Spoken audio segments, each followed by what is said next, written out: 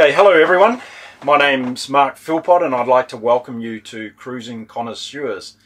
In today's episode, I'm meeting yet again another inspirational character that I've met here at Scarborough Boat Harbour, and his name is Bill Hatfield. Bill, good morning. Good morning, Mark. How are you? I'm wonderful, thank you. It's a glorious day outside, and we've been talking already off camera about a lot of amazing things. I've been absolutely gobsmacked by Bill's life story, although I'm sure that he's only told me a fraction of it, but already what I've heard has been incredible, Bill, so thank you for sharing that part with me.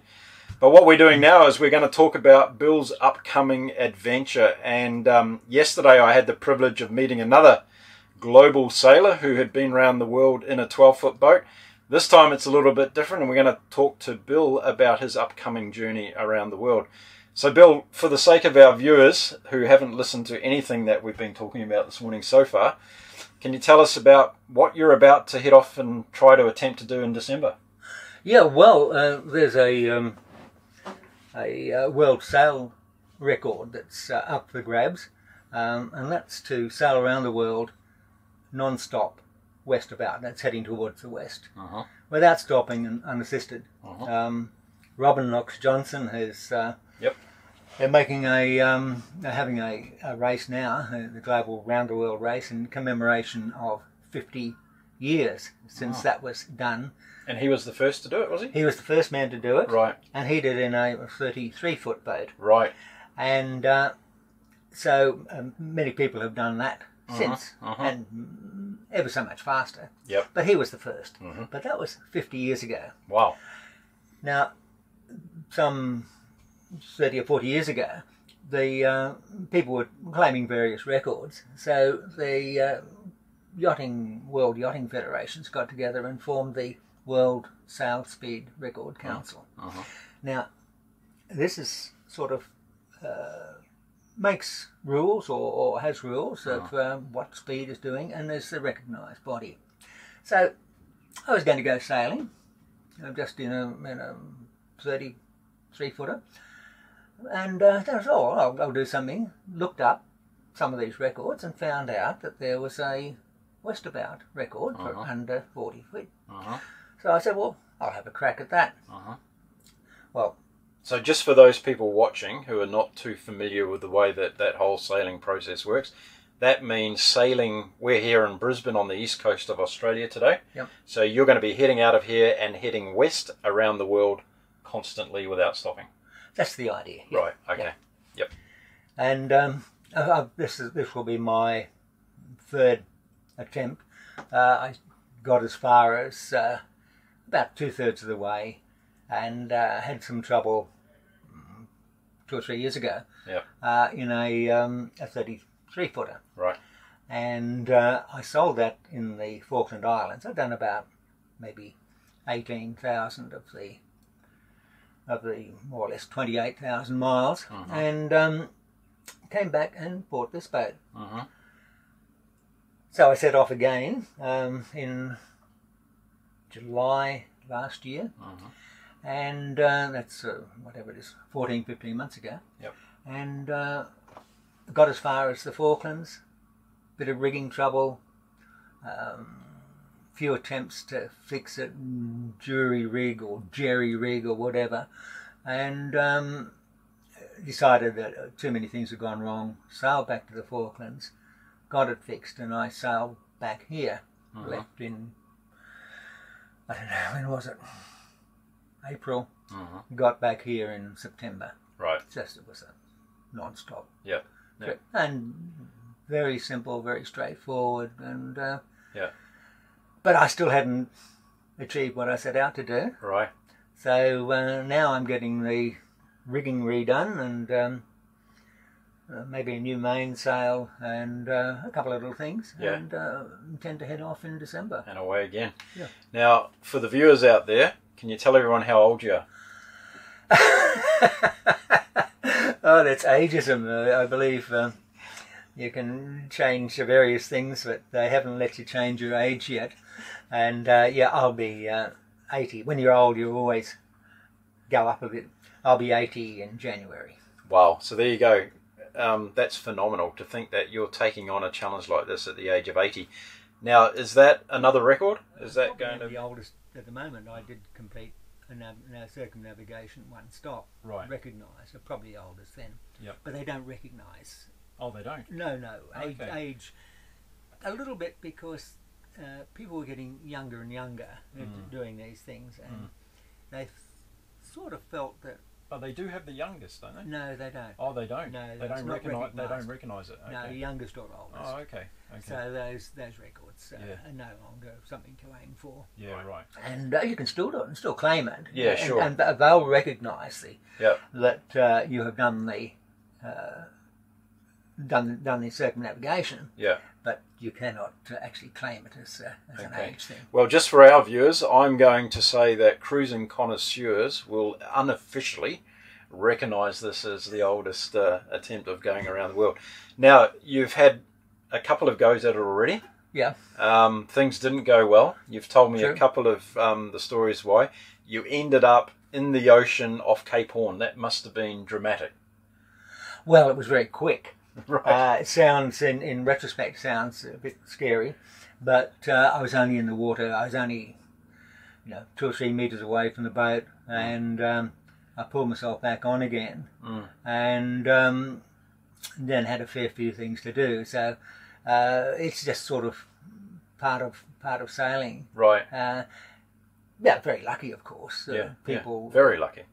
People have been washed overboard and in not such severe circumstances and gone missing. So lucky, but not scary. Just one of those things. Yep. And now, sailing, I sort of enjoy it. You sort of enjoy it, yet you're going alone around the world. Yeah, well, on some occasions, I've just danced around the cockpit and around the saloon, and it's just a really, really lovely feeling. Yeah. And of course, there's a lot of things that you don't miss. I mean, you don't miss the traffic.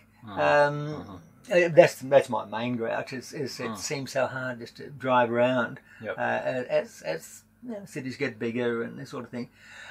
You don't worry about locking up. I mean, you don't have to worry about what you're going to eat tonight. Yep. Because or go shopping or any of these things. So it's very, very simple life. And I'm a little bit slack in many regards. I'll. The solitude ever get to you? Not at all. No. My favourite rowing boat is a single scull, although I row 8s and 4s and pairs.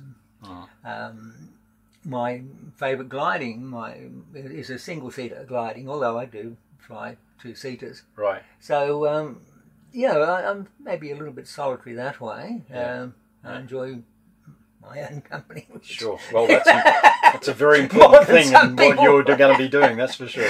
I don't enjoy it, but so it's a very relaxing, very pleasant and nicely time-consuming pastime. When you're retired, you are a little bit more limited in the things you do, I guess. So it's a great way to spend half a year or a year. Wonderful. Now, we're sitting today at the Scarborough Marina, which is, for our viewers out there, it's about 30 minutes drive northeast of the city of Brisbane, which is the capital city here in Queensland. We're sitting on the boat that Bill is actually going to attempt to do this trip again in. Any dramatic changes since you tried last time to the boat itself? Yes, the rigging failed, which is a bit of a nuisance. The wires, lower diagonals failed, and now I've sort of changed the rigging, or having the rigging being changed to a double spreader. In other words, instead of having one cross tree halfway up the mast, I'm getting 2, which tends to make the mast stronger, less chance of failure. Yeah. And is this trip something that's being sponsored? Have you got sponsors that are supporting you with all the gear and that for this trip? No, I have absolutely no sponsors. Sponsors at all? No, I've never looked for them. Right. And I've just done it on my sort of own resources. So I'm not bound, and apparently it takes a fair bit of effort to get sponsorship. From what I've read of other people, they can spend years doing that, and I'd rather be sailing. You'd rather be sailing, yeah? Yes. Okay. So if there's anyone out there watching from a company today, would you be interested to hear from them if they wanted to help you out in some way? Not particularly. Not really? No, okay. No. So there you go. I tried, but I tried. There's so many people wanting companies to do this or that for them. Yeah. When it's actually from my own enjoyment. Yeah. And there's no outside pressure. Or... and I don't have to go begging or asking or what have you, worried about what I can get for nothing. Most people, my age or my era have been able to put aside, or a lot of people put aside a little bit of money, and I'm spending none. Okay. I'm sure there's a lot of people out there who would like to know a little bit more about the boat. So what model boat is it, and why did you choose this particular boat? Well, I am a great believer in a fin keel and a rudder at the stern, and so that puts the more traditional, or like typical Robin Knox-Johnson's boat, which is a full keel. I feel these boats are a bit faster and a little bit more modern, and they are still evolving rapidly. Yep. So this is a sort of, from the modern racer to the boats of 50 years ago, it's a sort of compromise in between. It has no water ballast, it has a fixed keel, okay. It has single rudder, and it's just a boat that sort of looks nice. Yep. What happened, one of my good friends, glider friends, is a man by the name of Hank Kaufman, and Hank is a successful competitive glider pilot, but he also built and designed yachts. Okay. And I said to Hank, what was his best yacht? And he said, the North Shore 38.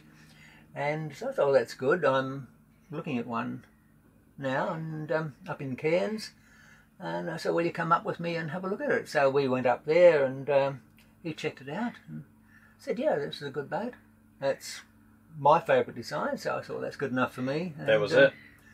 Yeah. Decision was made? Yeah. Fantastic. So it's a North Shore 38. 38. There we are. It's a North Shore 38 we're sitting on.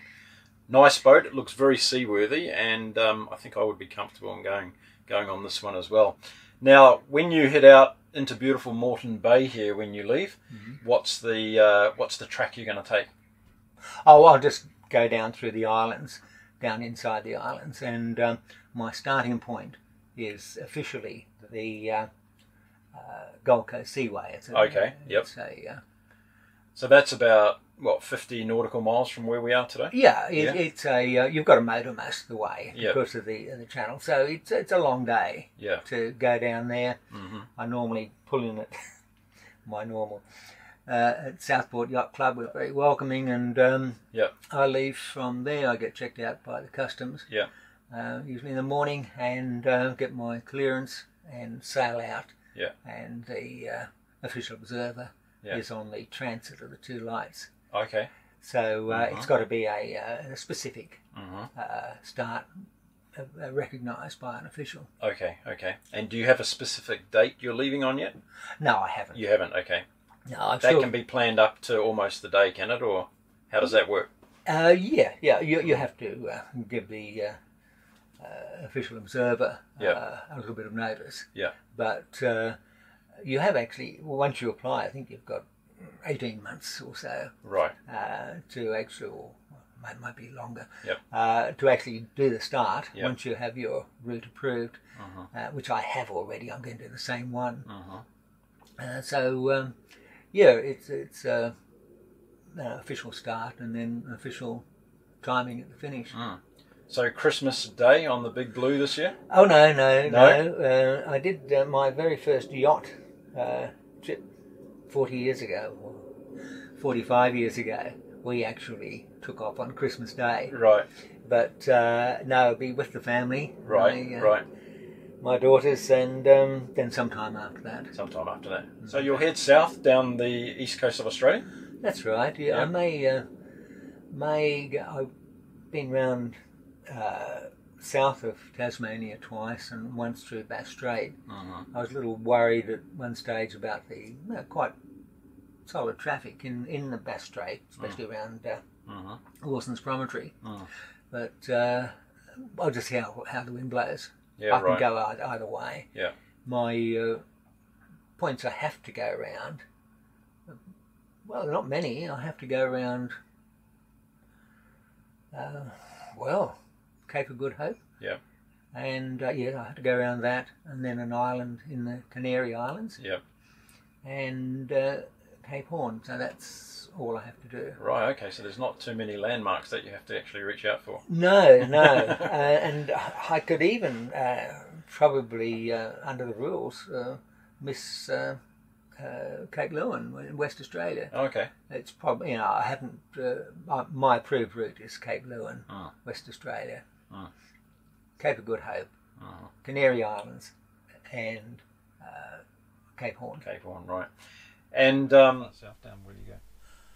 Oh, no, I'm not too keen on going too far south at all. Right. What I'll do is when I'll keep more or less up in the top of the bight. Yep. And I've been across the bight 3 times now, and it can get quite blustery further south.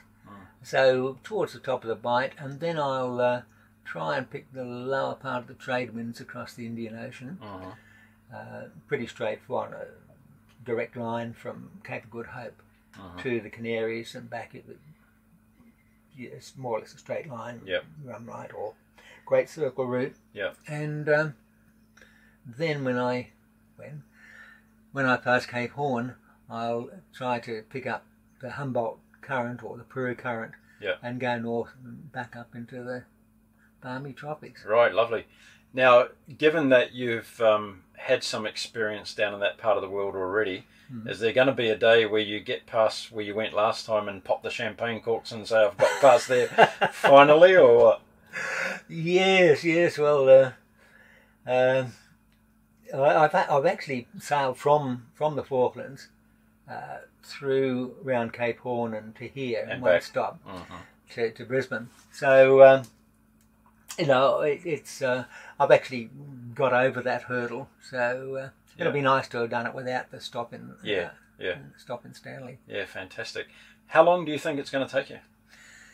I'd like to do it in 9 months, but more realistically, probably about 10 months. 10 months, you think? Yeah, okay.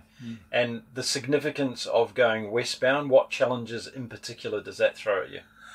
Well, probably the main one is Cape Horn. Through various, problems, I've been past Cape Horn east about 3 times, and it's fairly straightforward. Mostly the winds are westerly or northwesterly, and it's a pretty easy ride. But down there with the quite big swells and quite strong, they're not always gale, really serious gales. Well, gales are alright, but hurricanes. The seas are still very big. Yep. So for our viewers, what are we talking about in terms of the size of the waves in metres? Oh, it starts to get uncomfortable when they're about 6 or 8 metres. Right. But as I say, they're big swells, and the main trouble is you lose the wind to a certain extent in the bottom of these swells. So heading into it is the harder part. Right. And you're already thrashing into it. Yeah. And you lose the wind, get up. You've got to have a bit of reduced sail, and you have to rely on your autopilot. You can't steer day and night. So that is the more difficult part. Is actually going west about. It is a certain amount easier. Going east about. So the challenge, of course, is to do something which has not been done before. Right, okay. So go outside and have a look at the roof of your house and just imagine waves coming over the top of that and it's pretty similar to what Bill's going to be experiencing in that Southern Ocean, so probably not a very nice thought, actually. Now, let's talk about nutrition and diet. I'm sure lots of people are wanting to know, what are you going to be eating on this trip, and how much do you have to stock up, and all the rest of it. So obviously you've got to have enough food for the entire trip, but what's your daily diet consist of? Well, it's very much, I'm a great fan of rolled oats, porridge. Love it, always have from a child. Dried milk, dried fruit, prunes or dates are my favourite. Right. Then a few biscuits, morning tea, lunch, rice, boiled rice, tinned fish. Yep. And, hopefully I'll have a bit better gear this time, catching fish on the way. Yeah, and right. Dolphin fish, or nicer named Dorados, wahoos, little tuna, always very welcome. Yeah, I'm sure. Sure. Tinned beans and a little bit of tinned fish. Yeah. Not much else. So do you lose a lot of weight on a trip like this? No, unfortunately. You don't? Okay. So don't think it's a great idea for a crash diet to go sailing around the world, because that's not necessarily the case. No. So what are the entertainment aspects on your trip? Do you spend a lot of time reading, listening to music, looking at the stars? What are your hobbies? Well, no, I don't look out much, but I'm very interesting. Something people don't do, and I recommend it to people to read the Bible. That's a very interesting book. And then some of the classics, Dostoevsky and Tolstoy are my favourites. I read them again and again. And, some of the Mark Twain is a brilliant writer. Of course, these are on free books, and I've got a little bit of the New York Times bestsellers. Some of them are good, most of them I really don't go for. Right. So it's nice to catch up on, I say, the classics. So you don't find yourself getting bored at all? Not at all. Not at all? No. When I'm in port, I do tend to spend too much time on the web and chasing one thing and another. Yeah, right. But out at sea, no, I'm not bored. If I'm bored, I just go to sleep. Yeah. Of course, a lot of the time you're not sleeping very well. You've got to keep a bit of an eye on things and up at night. So when you get a chance to go to sleep, take a nap, it's good. Yeah. And what about the interaction with wildlife on the trip? Lots of dolphins, whales, bird life. No, not a lot. The whales, I think, tend to stick by the coast. Right. And you see more whales down the Australian coast than anywhere else than you would see in the rest of the trip. Very big whales in around the Canary Islands, huge. I'm not sure. I think it might be blue whales, but very, very big whales. Big whales, yeah. A little bit of always albatross when you're south, which is a real nuisance. Yeah. Because I've actually not hooked one, but got the line around the wing, and they're pretty annoyed about that when you pull them in. And fortunately, I have not. So you've got to pull your line in. Right. But they're marvellous to look at. Always ask beautiful. Anybody who's been at sea. Beautiful birds. They just love watching the albatross, and of course they come in various sizes, and the most beautiful are the biggest. The wandering albatross with a huge wingspan and total nonchalance, and they do, I'm sure, use you as company too. Yeah. They'll stay with you for hours or days. And you can see them, and they use your boat as a bit of a reference. So that's very pleasant. A few seals around South Africa and the Falklands and the Horn and up the coast. Not a lot. And as I say, the whales you'll see more off Moreton Bay than you will anywhere else. Now, what about human contact during this trip? Once you get off the coastlines of all the countries you're going to be passing, do you see many other boats? Are you in contact with many other boats? I saw a few leaving Australia. The first yachts I saw were in the North Atlantic. In the Atlantic rallies, they get quite a lot of boats going across there, and you see a few of the races. There was the big 60-footers racing to, I think Bel I saw a few of those, but no more until a few yachts around the Falklands, but I've never saw one on the sea, right, or around Cape Horn, and then the occasional ones when you get to the Tahiti and the Marquesas, that sort of area. I don't go quite as high as the Marquesas. Radio communication that allows you to reach how far? Oh, I've only got VHF. VHF only, okay. So you'll occasionally hear that. Yeah. You're always on 16 to listen out for ships and have a bit of a talk if you think that they're going to come close to you. Yeah, right. Usually try to say, well, don't worry about it, I can see you, don't alter course. And in every case so far, they say, look, we'll just go around you. And saves them the trouble of wondering. If you can see a converging course, you talk to this. But if they're not, well, I don't feel like calling them up. Right. Because they could be, foreign flagships, and they'll have a radio operator. And okay, well that's amazing. Now we all know that you're going to make it successfully around this time, because we're going to send all the good positive vibes with you. We'd love to have a chat with you when you get back, because it's going to be great to hear of the journey itself and all the things that you experience. Is there any part of the journey that concerns you in particular? There's a movie out there at the moment about Robert Redford hitting his yacht into a sea freight container. So, is there things like that concern you? No. Of course, at my age, you get a little bit fatalistic about life. You've only got, so many years left. So if it happens to fall a bit short, well, that's just how it goes. Yeah. So that's one of the advantages of being older, I guess. Although you do hear people hanging on. Right. No, that's not a concern. I'm not concerned about failure. I'd like to do it. If I don't do it, that's fine. I'm enjoying doing it. Yeah, absolutely.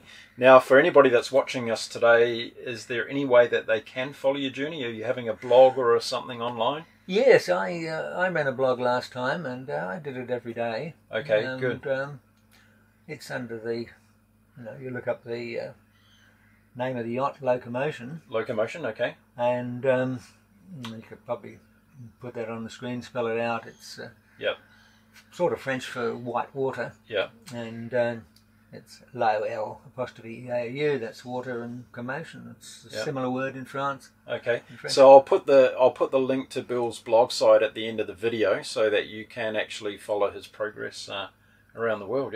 Yeah, I enjoy it. I put a little bit of blather in when I feel like being philosophical and this sort of thing, and often it's just a few little things that are interesting happening today. Well, I'm sure a lot of people would be interested to see how you're going. Have you got a Facebook page as well? No, I can't get on Facebook through my satellite connection. Oh, okay. So we'll just follow you on the blog. Facebook. So there's a blog there. Yeah, fantastic. And, when you call it up, it shows what the weather is like now and the prediction for the next 7 days or so. Okay. And tells you where you are, and so you can see what winds I'm expecting. And I write up the blog each day. I'm a little bit selfish in a way. People enjoy it. Yeah. If I'm a bit late, I say, why haven't you written the blog today? Yeah. And as I say, a little selfish, in as much as if I don't write it and the boat's still travelling on, people say, oh, well, wonder why that is. We might inquire. So they might come and see me. So but every day I do it. Fantastic. Part of the fun. So there you go. You're going to be able to follow this amazing gentleman as he attempts to sail around the world again, and we'll be keeping pace with that. So I'll put some connections in here that you'll be able to follow Bill, and we'll catch up with him when he also comes back. So Bill, listen, I'd like to thank you very much for having me on board this morning and having an amazing chat with you prior to going on camera, and also listening to the plans for your journey. It's been much appreciated. Oh, I'm sure everybody out there is inspired by this 80-year young gentleman who's not deciding to take things too easy and sit back on land and have a relaxing life. He's going to get out there and face the mother nature at its extreme levels, I'm sure, at different stages of this trip. So, Bill, it's a very inspiring journey you're about to do, and we wish you all the very best with it. Oh, thanks, Mark. And thanks for joining us on Cruising Connoisseurs. So if you want to join our video journey, just subscribe to our YouTube channel, and every time we post a video up there, you'll be alerted that there's a new video to watch. So thanks very much for tuning in today. Have a happy day wherever you are in the world, and fair winds.